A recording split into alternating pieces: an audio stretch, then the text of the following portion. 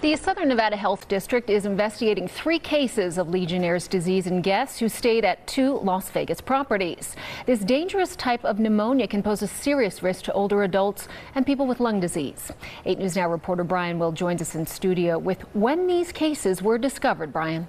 The Southern Nevada Health District reports 2 guests who stayed at Caesars within the last 12 months and 1 guest who recently stayed at the Orleans had confirmed cases of the disease. Remediation of both hotels' water systems were conducted. Now, earlier this year, there was an investigation at the Orleans after 2 confirmed cases, now a 3rd. Most recent environmental testing of the Orleans and Caesars have tested positive, but post-remediation testing of the water did not detect the bacteria associated with this disease. A doctor from the Kirk-Kerkorian School of Medicine says this disease does not spread through contact with an infected person, but instead through mist, such as a large air conditioning unit.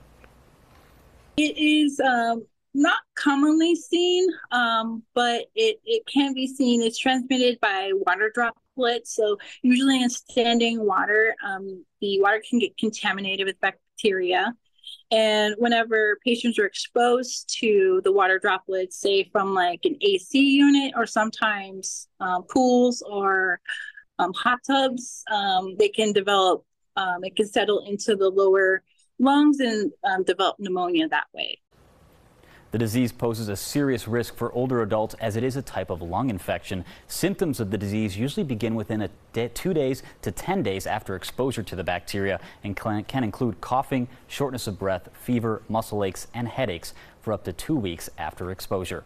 Now, health officials say they are taking steps to notify those who may have been exposed. I've reached out to both of those hotels about this, and Caesars responded with a statement that says in part that they are aware of the investigations and are fully cooperating.